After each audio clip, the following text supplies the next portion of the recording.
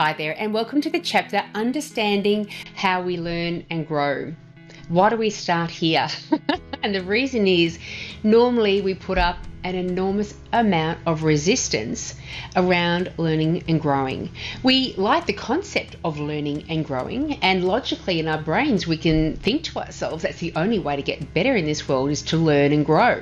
However, the journey to learn and grow is uncomfortable, and so therefore we resist it. There are various concepts that we're going to move through in the lessons within this chapter that will help you get your mindset right around what goes on for you subconsciously that helps build up that resistance and what you can do consciously to help break that resistance down.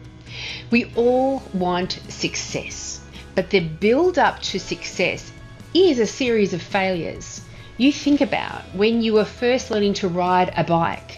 Think about a baby learning to walk. Success looks like actually riding the bike without falling off. Success for the baby looks like actually walking without falling down. What happens all the way up to that point of success? A hell of a lot of failure. That baby is falling down over and over again, and you're wobbly and falling off the bike over and over again. Yet at that young age, we get encouraged to go out there and keep on trying. We don't say to a little baby, "Oh, you've tried 10 times to walk now," to this little toddler. "You obviously can't do it, just stop trying." No way.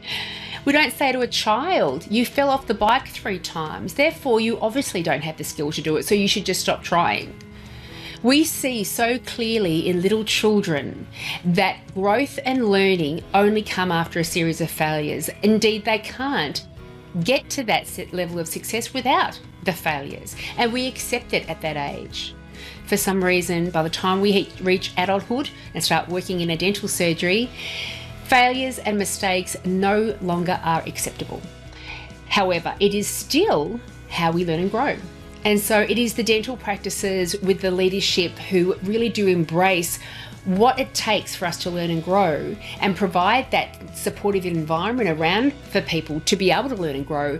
They're the ones that achieve great success.